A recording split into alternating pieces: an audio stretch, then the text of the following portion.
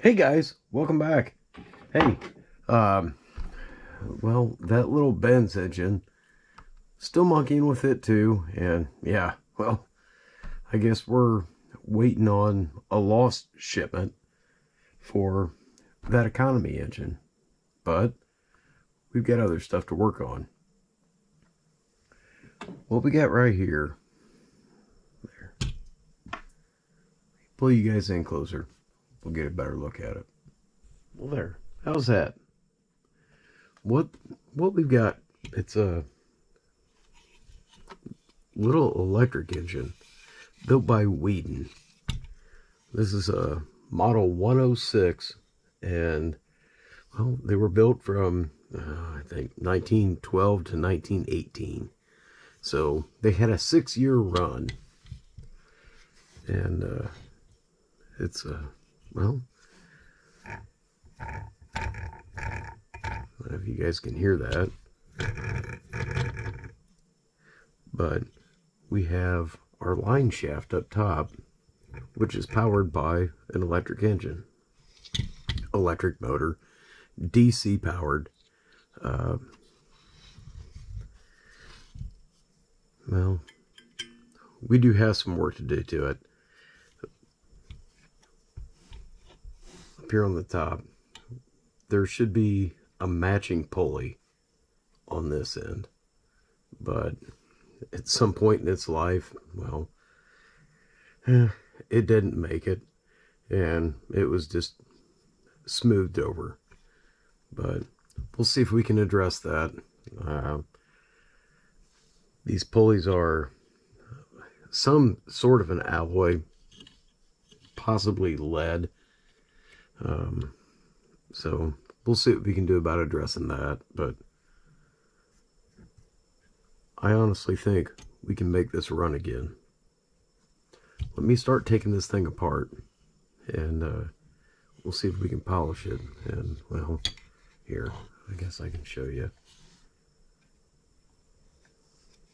See that? Nice and shiny compared to the other side.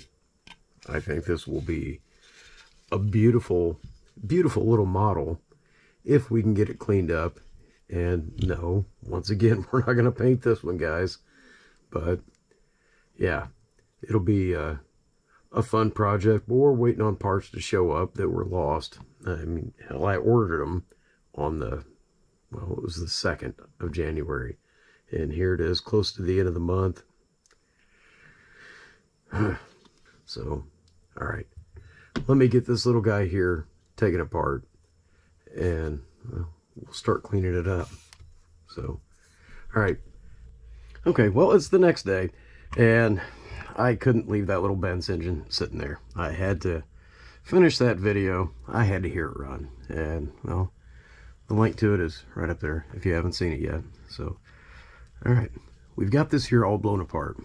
We got our base and our line shaft and our motor sitting right here. So let's take a look at this motor, and you can see that this brush right here, this one isn't touching down here. The bottom one, no, that appears to be making contact, but our brush wire is not attached on either of them. Our field is hooked up on that one, but not over here. So let's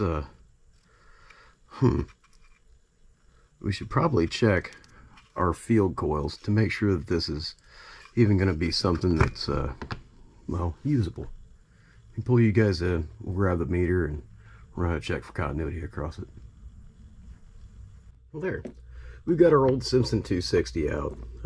Analog gauges are amazing, and I don't know, I'm sure this will generate somebody's comment down below, and I'm glad to hear it, but I think these are one of the best meters ever made. So what we're going to do is set this for continuity. We'll check across our leads. You guys watch up here at the needle. And yes, we're at 0. So we have 0 ohms of resistance. I'm going to check it across this side of the field coil to ground.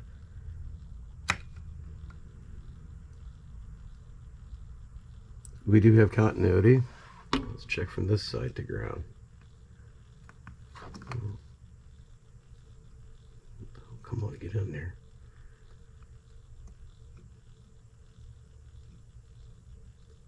Yeah, dirty connection, but alright, now let's check across both of them. Get a good connection. There we go. So we know that our field coils are good. I'm going to check across our armature to see if we have that also.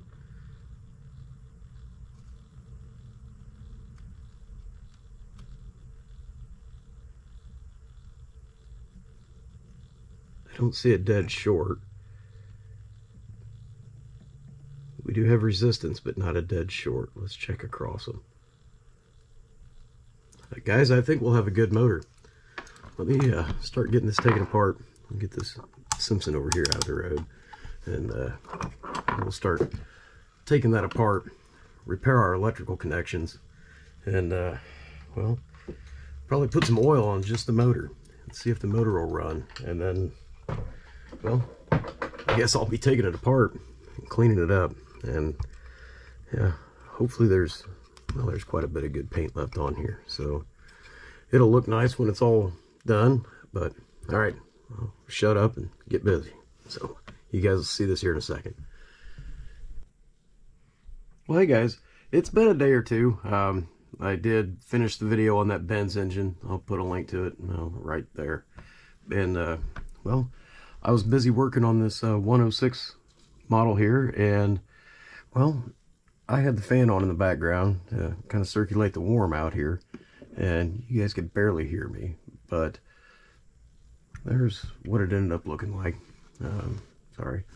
I'll get you guys pulled in. We'll take a closer look at it together, and well, we'll go from there. So let me get you pulled in.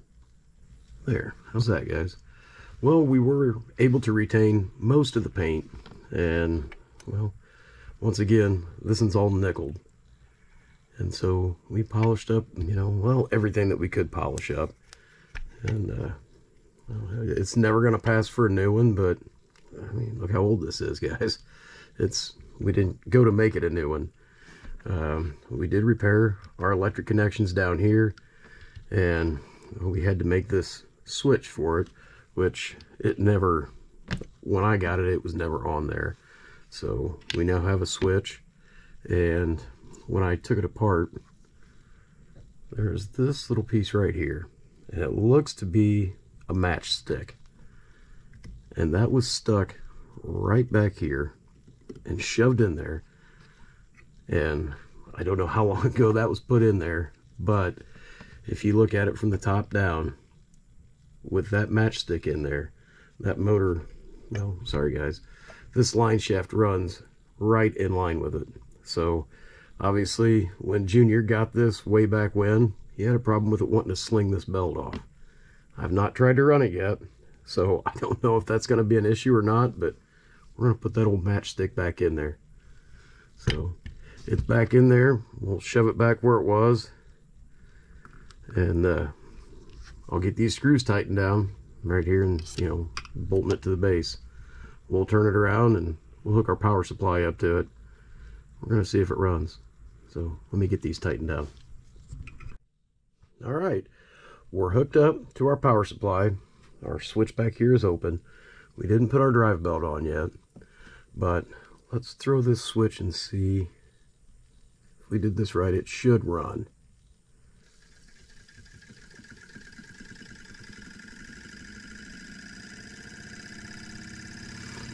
There it goes.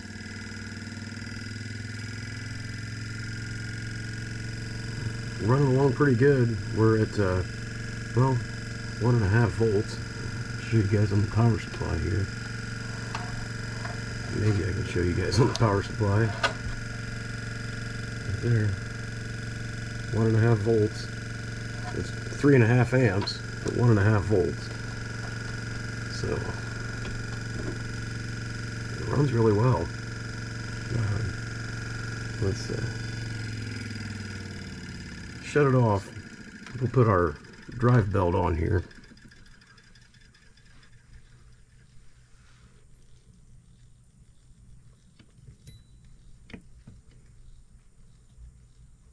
have you guys priced these drive belts lately? Just these little spring drive belts. Holy cow, are they getting expensive for no more than they are. There it is. It's on there. We'll throw our switch again.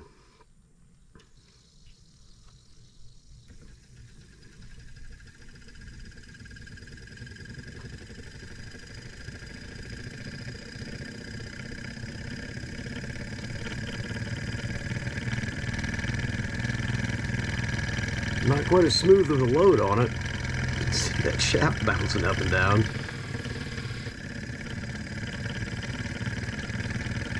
I'll turn it, you guys can get a look at the speed of that shaft. I'll pull you up.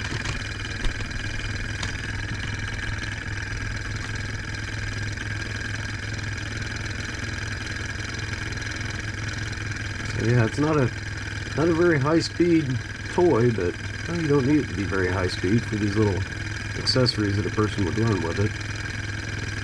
But and it's just running right along. And this is an impressive little toy. I like it. I've never seen it run before. But yeah, really cool. Well, there you go, guys. That's a Weeden Model 106, built between 1912 and 1918. So, I think all the world history and events that this little model has seen, and it's sitting right here in front of us now. It's still alive and well and running good. Well, it was a short video, guys. Hopefully you enjoyed it.